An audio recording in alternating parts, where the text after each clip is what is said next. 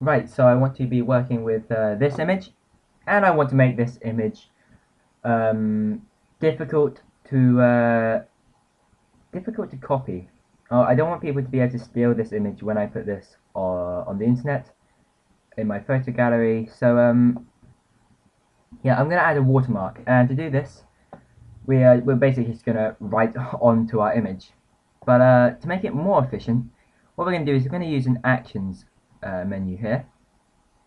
And this is very useful because you can just, with a click of a button, you can press play, and it does everything you want it to do, everything you tell it to do. It essentially just copies what you've done.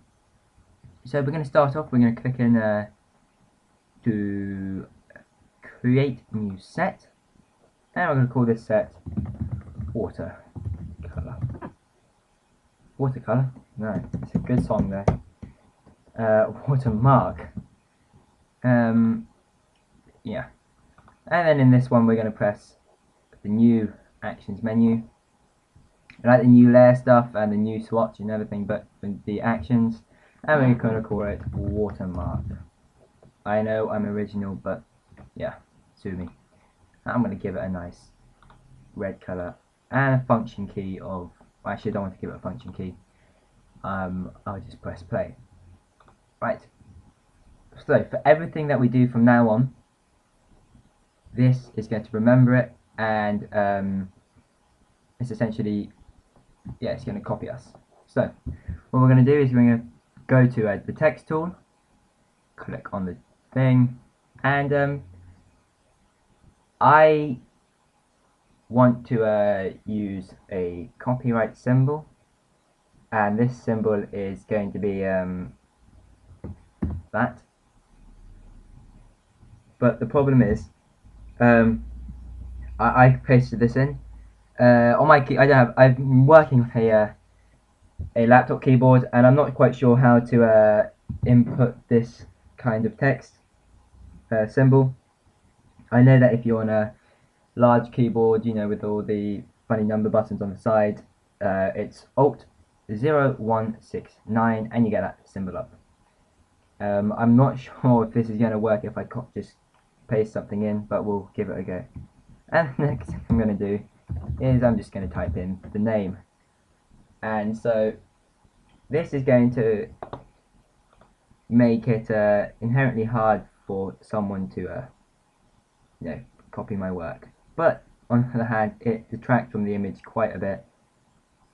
Honestly, all I can see is the name, and it looks a bit naff.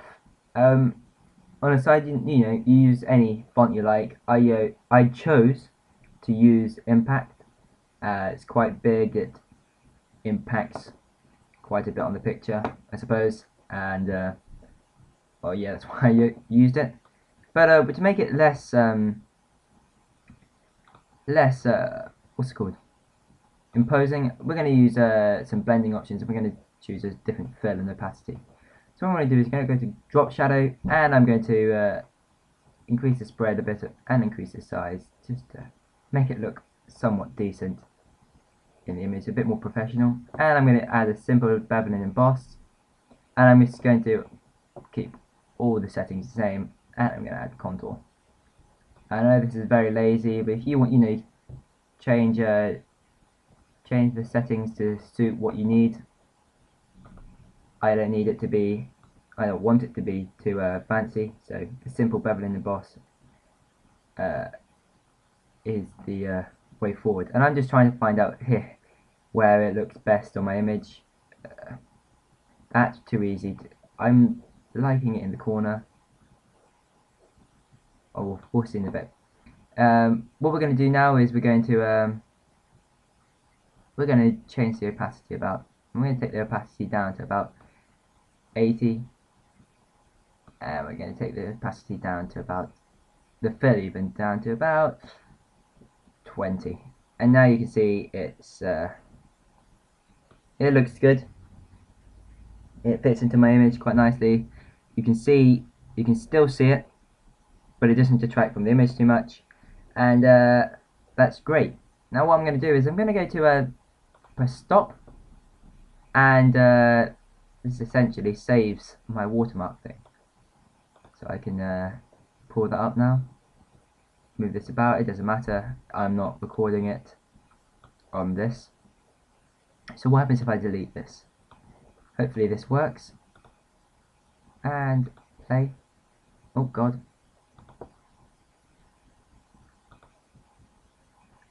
There, right. You see, it does it for me. That's brilliant. So I can show you one more time. Delete, go into your watermarks, click the first one, hit play, and it just appears. This is a real time saver. Works well, looks good. If you thought this was useful, thumbs it up. If you have a question or you would like to request a different video, leave a comment, PM me. If you like my videos, subscribe. And as a side note, this is going to be a small series where I'm going to basically update my website, create a website for you guys, to step by step how I go about it. It's going to be a very simple one, and yeah, if you're new to Dreamweaver, Photoshop, I might add some fireworks in there, Flash definitely to get my galleries up. This is what I'm going to be doing. Yeah, thanks for watching. Rate, thumbs up, subscribe.